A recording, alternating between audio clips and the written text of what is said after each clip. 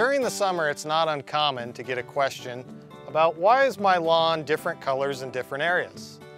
Well, there's a lot of different reasons that this can happen.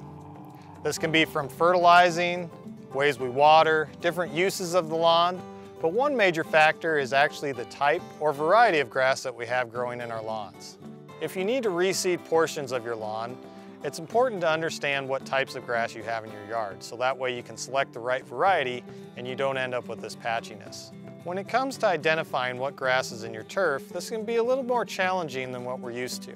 First of all, we don't have the seed heads usually to help identify what plant we're looking at. But luckily there are a few clues we can use. We can actually look at how wide the leaf blades are.